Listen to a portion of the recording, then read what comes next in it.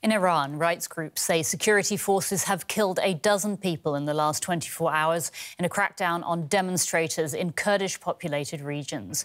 Activists say 5 people were killed when police opened fire on protesters in the western town of Javanrud.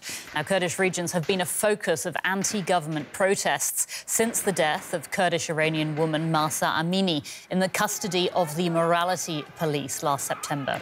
Despite the intensifying crackdown, though, the protests show no sign of abating.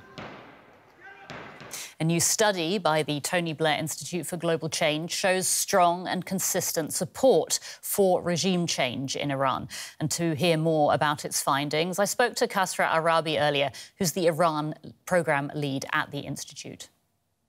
Sure. So the new study, the polls in our new study, was conducted by the Group for Analysing and Measuring Attitudes in Iran, GAMON. They use encrypted services in their polling methodology that enables Iranians inside Iran to answer freely without fear of consequence for their lives. Now, the polls were conducted in 2020 and again in early 2022. And they, as you said, overwhelmingly show support for regime change. And this really underscores that what we're seeing on the streets of Iran is not a flash in the pan moment. It's not a random occurrence. It's been clear for years that the Iranian people want regime change. But unfortunately, the West was completely blindsided to this by exclusively focusing on the 2015 nuclear agreement. If I could just ask you, I believe the findings of the poll suggest that fully 70% of Iranian men say they are opposed to mandatory hijabs. Were you surprised by that?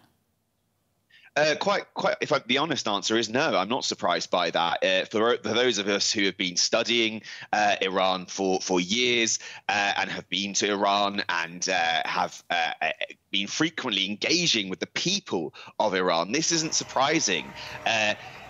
Despite living under a theocratic, hardline Islamist regime, the Iranian people are the most secular in the Middle East. And the numbers should suggest that.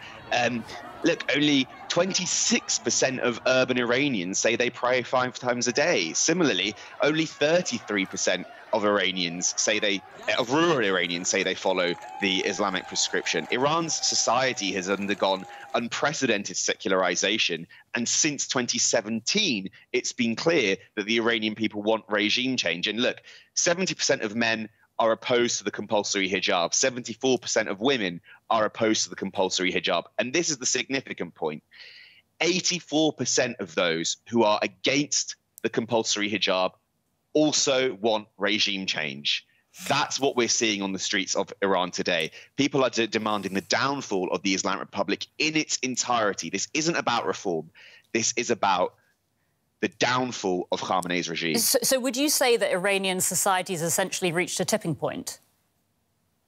Yes, and it's been clear, as I said, for years now, at least since 2017, that the Iranian people want to get rid of this regime. Let's not forget the bloodiest crackdown on civilians took place under the presidency of so-called reformist Hassan Rouhani and his foreign minister Javad Zarif.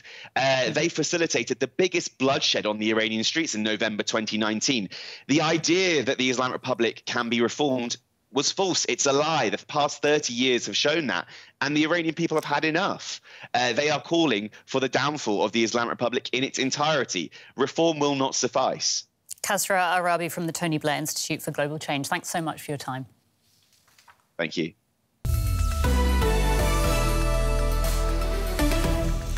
And Iran's men's football team dominated headlines on day 2 of the Qatar World Cup, not with a score, but with a poignant act of protest against their government. It came before they kicked off their first group match against England. A silence that spoke louder than words as Iran refused to sing their national anthem ahead of kickoff. In the match, they held firm for 35 minutes, but then 19-year-old Jude Bellingham headed in for his first England goal. And the floodgates opened. Bukayo Saka doubled the lead next with a superb strike 2 minutes before the break. And in injury time, Raheem Sterling added another to make it 3-0 at half-time.